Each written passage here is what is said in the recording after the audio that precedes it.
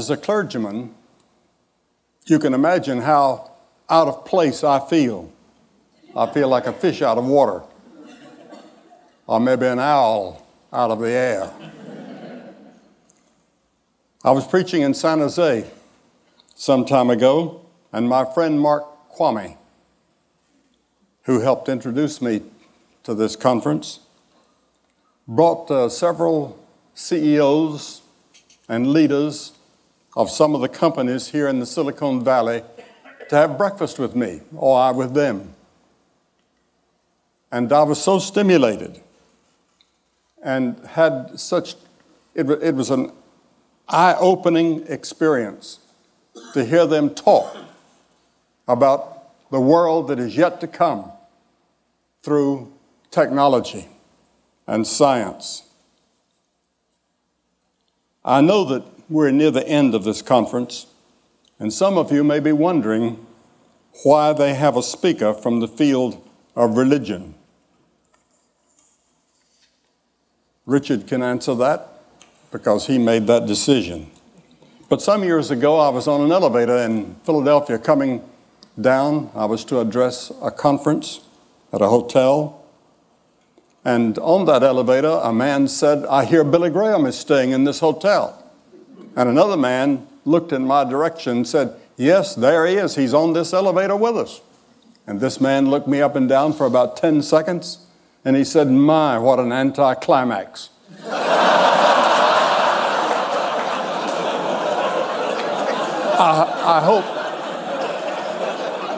I hope that you won't feel that these few moments with me is an anticlimax.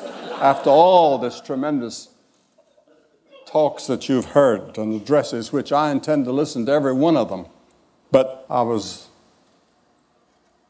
on an airplane in the East some years ago, and the man sitting across the aisle from me was the mayor of Charlotte, North Carolina. His name was John Belk. Some of you would probably know him.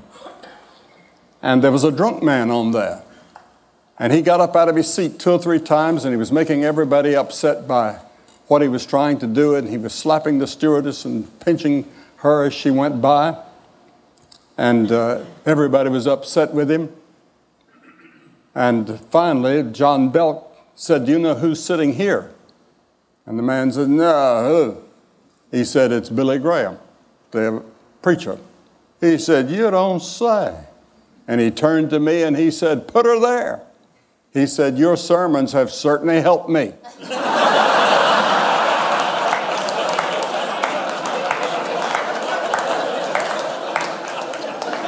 And I suppose that that's true with thousands of people.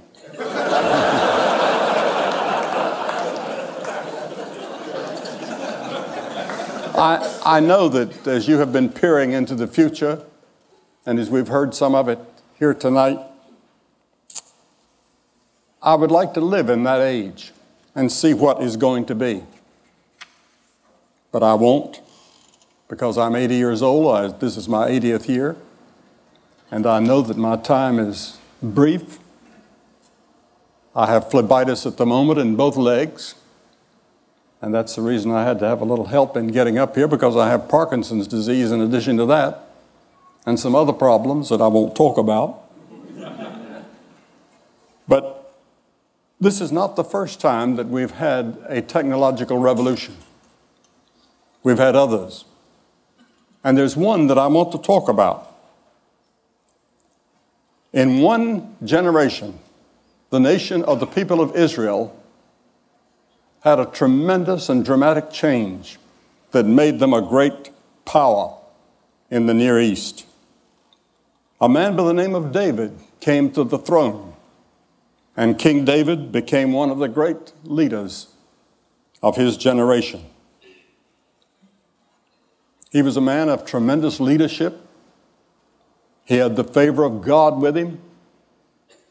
He was a brilliant poet, philosopher, writer, soldier, with strategies in battle and conflict that people study even today. But about 2 centuries before David, the Hittites had discovered the secret of smelting and processing of iron. And slowly that skill spread, but they wouldn't allow the Israelis to look into it or to have any. But David changed all of that. And he introduced the Iron Age to Israel. And the Bible says that David laid up great stores of iron, in which archaeologists have found that in present-day Palestine, there are evidences of that generation. Now, instead of crude tools made of sticks and stones, Israel now had iron plows and sickles and hoes and military weapons. And in the course of one generation, Israel was completely changed. The introduction of iron in some ways had an impact, a little bit like the microchip has had on our generation.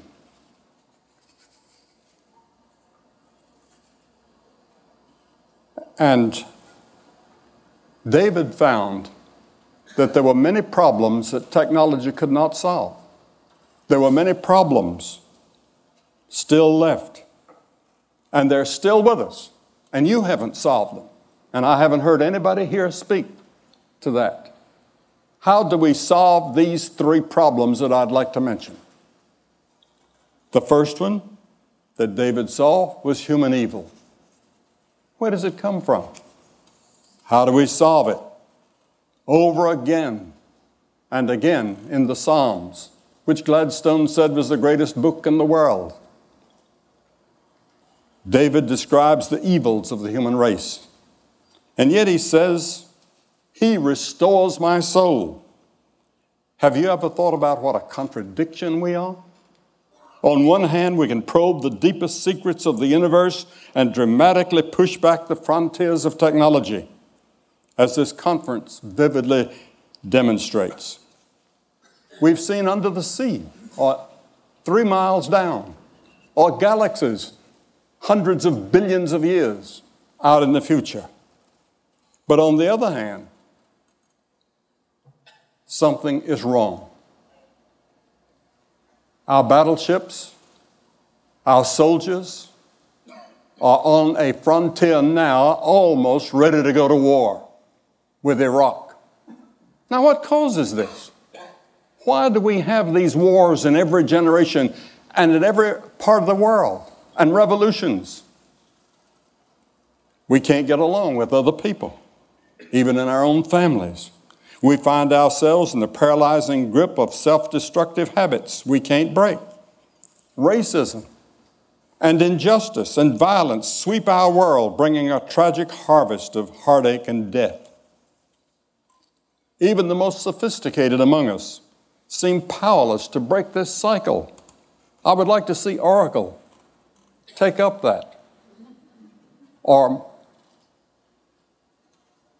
some other technological geniuses work on this. How do we change man so that he doesn't lie and cheat, and our newspapers are not filled with stories of fraud in business or labor or athletics or wherever?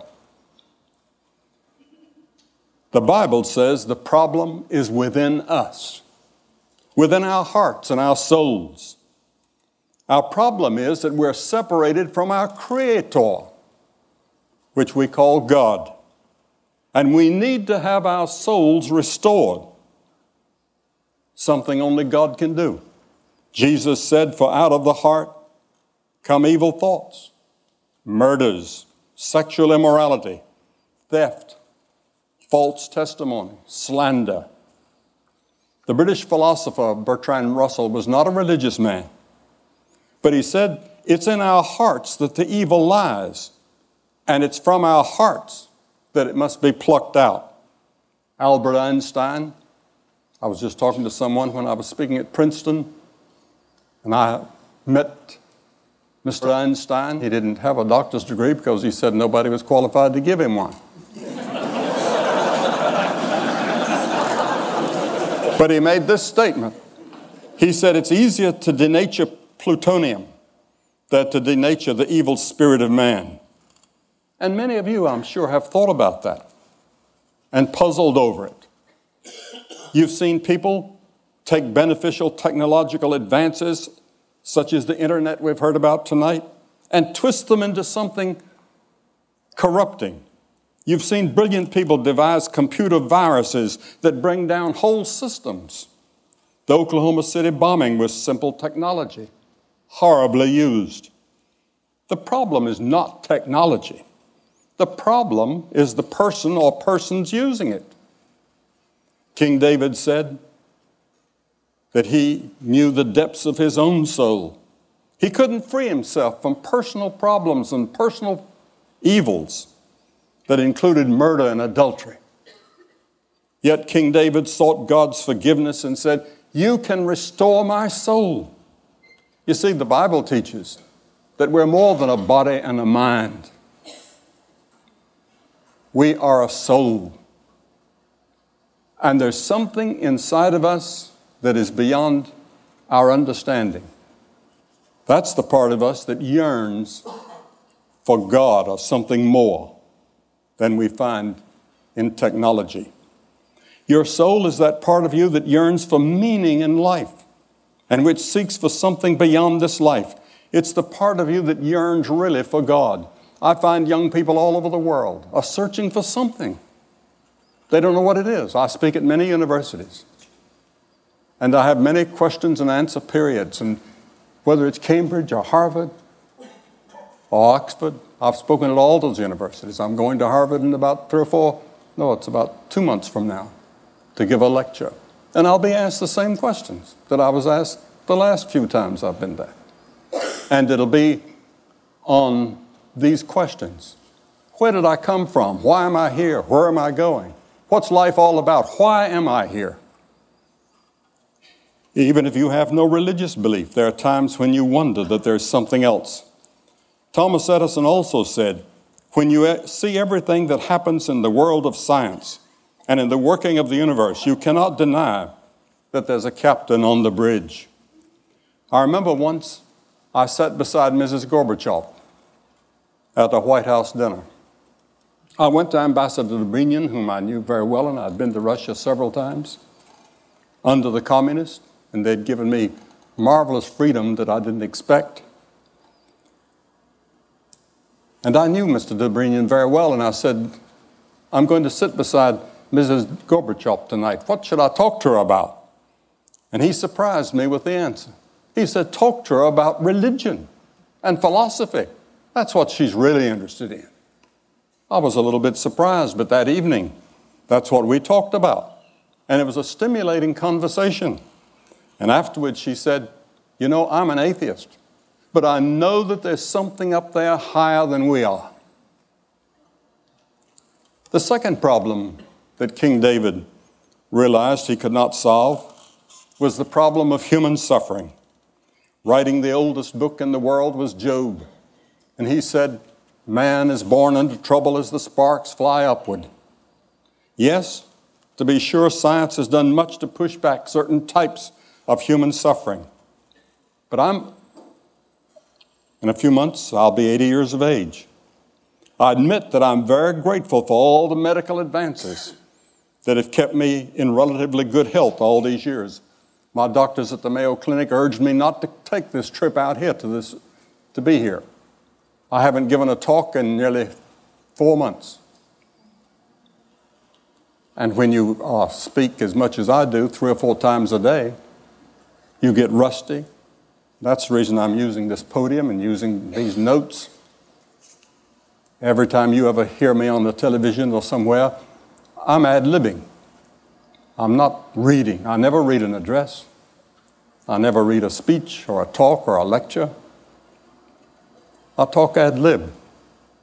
But tonight I've got some notes here so that if I begin to forget, which I do sometimes, I've got something I can turn to.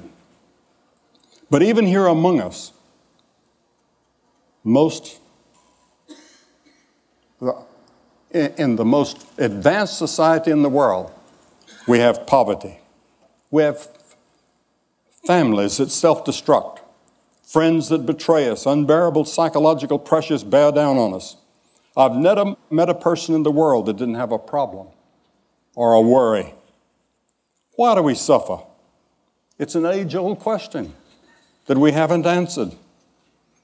Yet David again and again said that he would turn to God. He said, "The Lord is my shepherd." The final problem that David knew he could not solve was death. Many commentators have said that death is the forbidden subject of our generation. Most people live as if they're never going to die. Technology projects the myth of control over our mortality. We see people on our screens. Marilyn Monroe is just as beautiful on the screen as she was in person. And many young people think she's still alive. They don't know that she's dead. Or Clark Gable, or whoever it is, the old stars. They come to life, and they're just as great on that screen as they were in person. But death is inevitable. I spoke some time ago to a joint session of Congress last year, and we were meeting in that room, the stature room. About 300 of them were there. And I said, there's one thing that we have in common in this room, all of us together, whether Republican or Democrat, or whoever. I said, we're all going to die. And we have that in common with all these great men of the past that are staring down at us. And it's often difficult for young people to understand that. It's difficult for them to understand that they're going to die. As the ancient writer of Ecclesiastes wrote, he said, there's every activity under heaven. There's a time to be born, and there's a time to die. I've stood at the deathbed of several famous people whom you would know. I've talked to them. I've seen them in those agonizing moments when they were scared to death. And yet, a few years earlier, death never crossed their mind. I talked to a woman this past week whose father was a famous doctor. She said he never thought of God, never talked about God, didn't believe in God. He was an atheist. But she said, as he came to die, he sat up in the side of the bed one day and he asked the nurse if he could see the chaplain. And he said for the first time in his life, he thought about the inevitable and about God. Was there a God? A few years ago, a university student asked me, what is the greatest surprise in your life? And I said, the greatest surprise in my life is the brevity of life. It passes so fast. But it does not need to have to be that way. Werner von Braun, in the aftermath of World War II, concluded, quote, science and religion are not antagonists. On the contrary, they're sisters. He put it on a personal basis. I knew Dr. von Braun very well. And he said, speaking for myself, I can only say that the grandeur of the cosmos serves only to confirm a belief in the certainty of a creator. He also said, in our search to know God, I've come to believe that the life of Jesus Christ should be the focus of our efforts and inspiration. The reality of this life and his resurrection is the hope of mankind. I've done a lot of speaking in Germany and in France and in different parts of the world, 105 countries it's been my privilege to speak in. And I was invited one day to visit Chancellor Adenauer, who was looked upon as sort of the founder of modern Germany since the war. And he said to me, he said, young man, he said, do you believe in the resurrection of Jesus Christ? And I said, sir, I do. He said, so do I. He said, when I leave office, I'm going to spend my time writing a book on why Jesus Christ rose again and why it's so important to believe that. In one of his plays, Alexander Solzhenitsyn depicts a man dying who says to those gathered around his bed, "The moment when it's terrible to feel regret is when one is dying. How should one live in order not to feel regret when one is dying?" Blaise Pascal asked exactly that question in 17th century France. Pascal has been called the architect of modern civilization. He was a brilliant scientist at the frontiers of mathematics, even as a teenager. He is viewed by many as the founder of the probability theory and a creator of the first model of a computer. And of course, you're all familiar with the computer language named for him. Pascal explored in depth our human dilemmas of evil, suffering, and death. He was astounded at the phenomena we've been considering, that people can achieve extraordinary heights in science, the arts, and human enterprise, yet they also are full of anger, hypocrisy, and self-hatreds. Pascal saw us as a remarkable mixture of genius and self-delusion. On November 23rd, 1654, Pascal had a profound religious experience. He wrote in his journal these words, "I submit myself absolutely to Jesus Christ, my Redeemer." A French historian said 2 centuries later, "Seldom has so mighty an intellect submitted with such humility to the authority of Jesus Christ." Pascal came to believe not only the love and the grace of God could bring us back into harmony,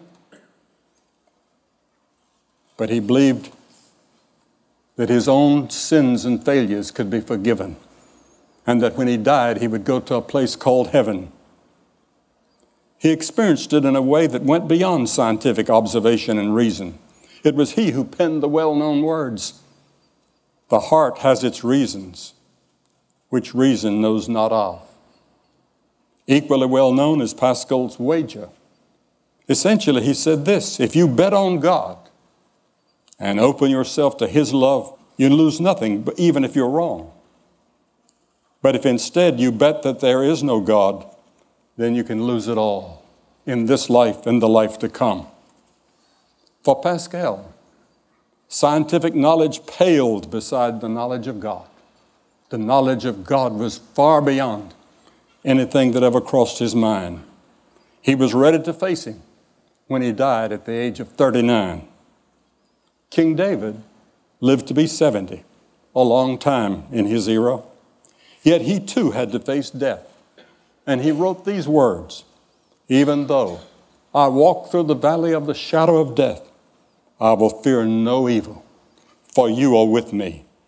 This was David's answer to the 3 dilemmas of evil, suffering, and death. It can be yours as well as you seek the living God and allow him to fill your life and give you hope for the future. When I was 17 years of age, I was born and reared on a farm in North Carolina. I milked cows every morning and had to milk the same cows every evening when I came home from school. And there were 20 of them that I was responsible for. And I worked on a farm and tried to keep up with my studies. I didn't make good grades in high school. I didn't make them in college until something happened in my heart. One day I was faced face to face with Christ. He said, "I'm the way, the truth, and the life." Can you imagine that? I am the truth. I'm the embodiment of all truth. He was a liar. Or he was insane. Or he was what he claimed to be. Which was he? I had to make that decision. I couldn't prove it. I couldn't take it to a laboratory and experiment with it. But by faith, I said, I believe him.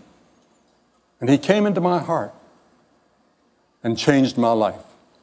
And now I'm ready when I hear that call to go into the presence of God. Thank you, and God bless all of you.